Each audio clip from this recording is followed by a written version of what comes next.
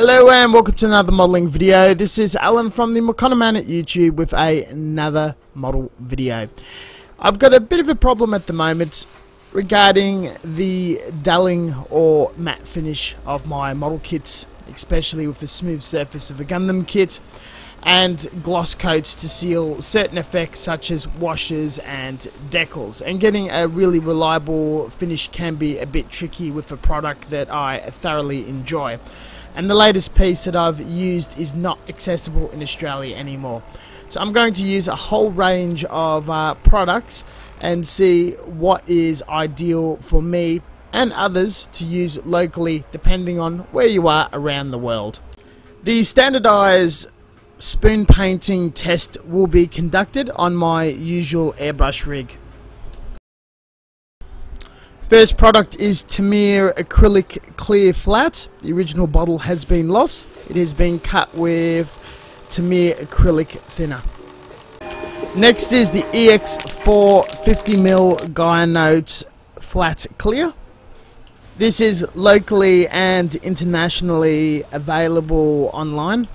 EX10 Premium Clear Flat Gaia Note 50mm. I've had very good experience utilizing this finish and wish to purchase more. Bought it in Japan, cannot find it online and cannot locally source it. The product completely differs to EX4 in intensity of pigment. Number 8 standard Gaia Notes Flat Clear.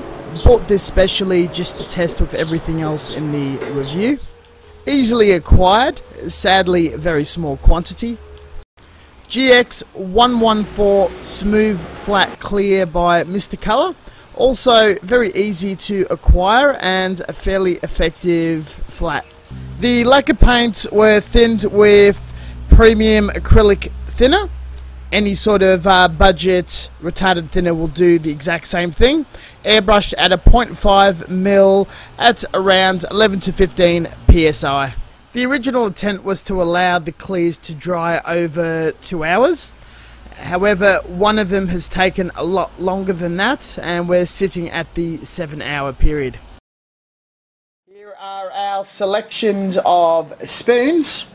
First, the Tamiya Clear Matte, which is fairly frosted. However, white dots do appear when the surface is too prematurely applied or there's any sort of faults or imperfections, introduction of moisture.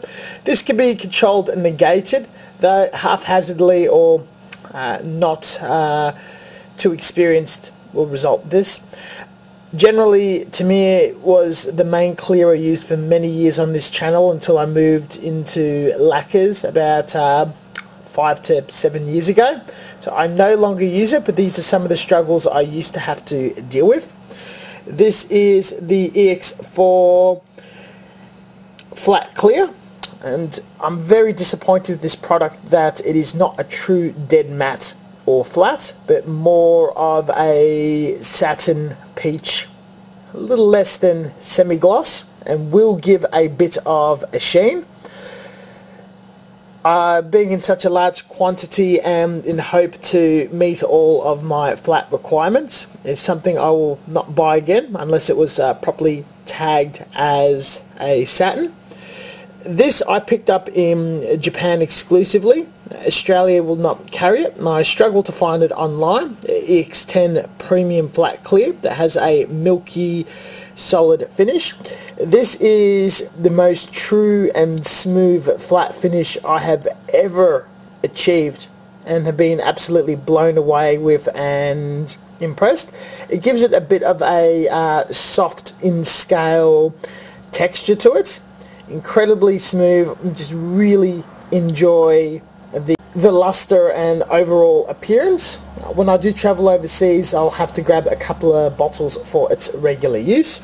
In the panic that if I run out, I have purchased the Flat Clear number 8 standard Gaia Note range.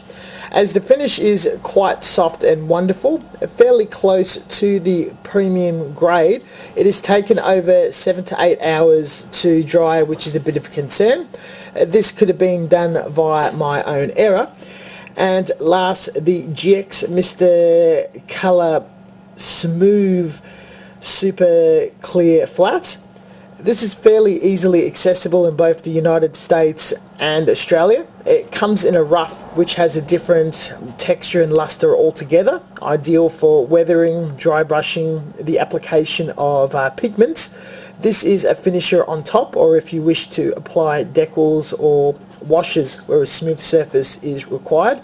Has a lovely texture and luster, however is ever so more gentle than the Gaia Notes and will require more coats for a general flat. Overall, the majority of these products are pretty good. The lacquers are far easier to use.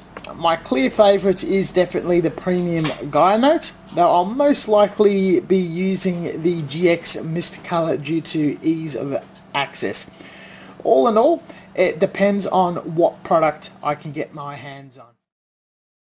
Now, the problem with applying a clear coat matte is there's a bit of surface preparation if you want to have that dead flat look.